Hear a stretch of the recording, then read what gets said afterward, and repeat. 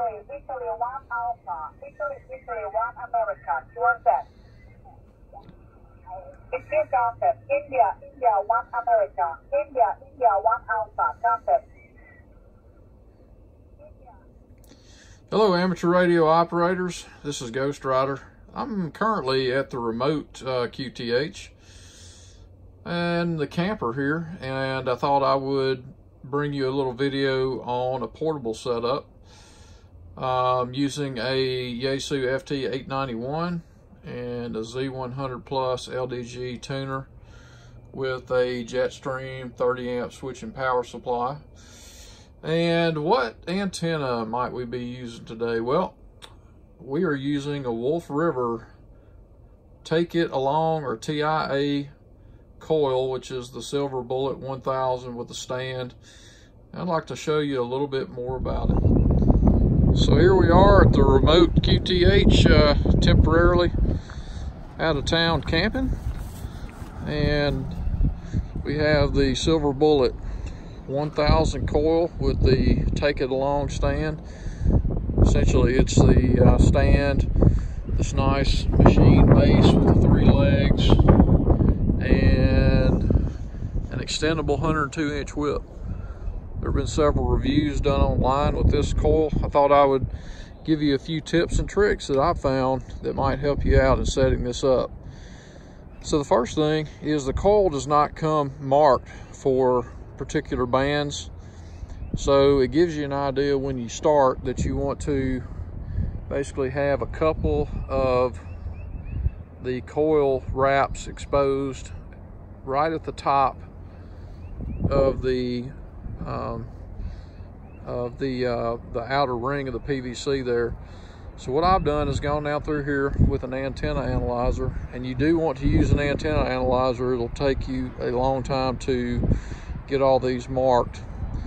I've gone out through here and taken some measurements for the setup and written all those down. I'd like to share that with you. Maybe it'll help you out. So what I've done is I've marked the coil with a Sharpie at each of the band settings, just so I can come back to that every time. And I'm taking that from the top of the shunting ring here. That's where my measurement is, right there. I'll set the top of it at each of these little marks for changing the band. So maybe if I give you the measurements that I have, your setup will be similar, and maybe it won't take you as much time to get it all tuned up. I do have all 3 of the 33-foot radials out, kind of randomly placed. They're not all exactly 120 degrees apart, but they work okay. So let's go look at the measurements we took and then see how we set this up. Okay, so here are the measurements I took. First of all, here's a diagram of the top of the coil, and here you can see the PVC tap ring that moves up and down to shunt out the coil at the different band increments. The measurements that I'll be giving are from the very top of the PVC inner portion, which is going to be right here. It actually steps out or steps back in a little bit right under the whip, taken from that mark to the top of the tap ring. And I would suggest that you mark your coil with a little crow's foot here, and always put the tap ring screw directly under that as you're setting yours up.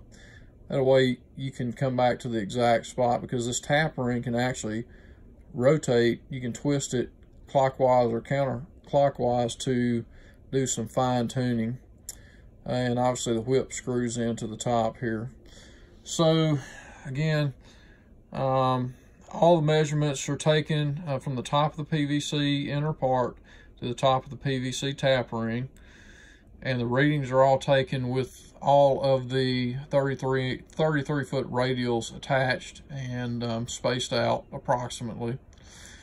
The coil is sitting on a wood picnic table, and I'm using 112 feet of coax.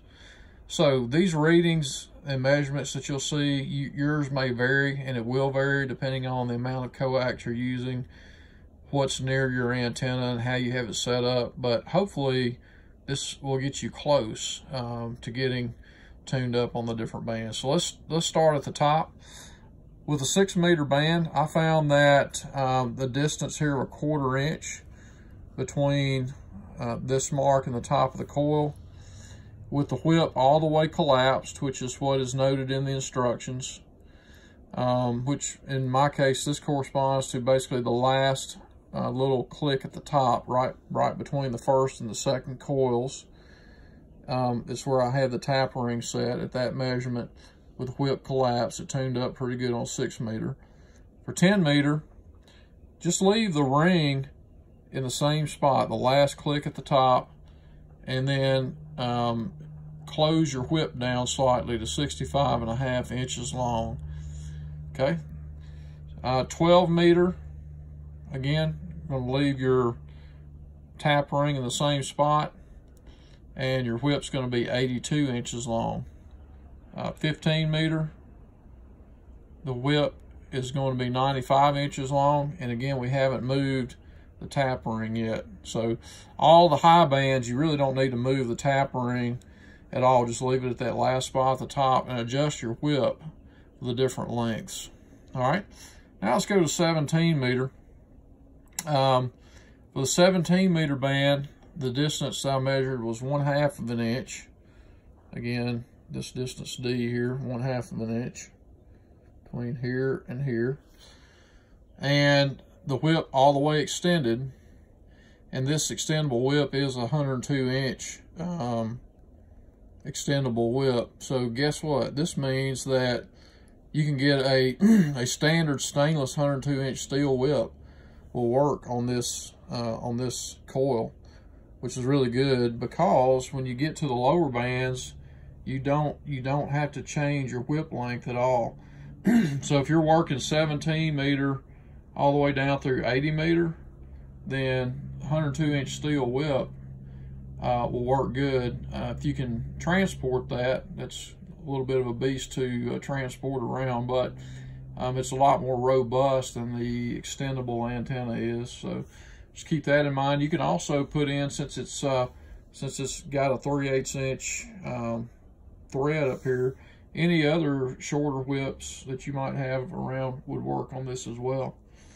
Again, 17 meter, that measurement was a 1/2 inch. At 20 meter, the distance measurement increased to 7/8 of an inch. Whips extended.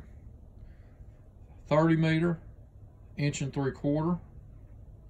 40 meter, now that we're getting into the low bands, you actually need a couple of different settings you'll have to change it if you really want low SWR between the SSB voice and the CW portion.